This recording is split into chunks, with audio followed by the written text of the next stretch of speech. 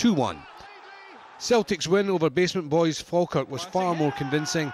Gary Caldwell got the first of 4 inside half an hour. Jan Vennegoor of Hesselink, who today indicated he'd like to return to former club PSV Eindhoven at some stage in his career, added a second. Contrast that tap-in to this peach of a strike from McGeady. Shooting chance. Brilliant! Absolutely brilliant! Darren O'Dea added a fourth in the final minute.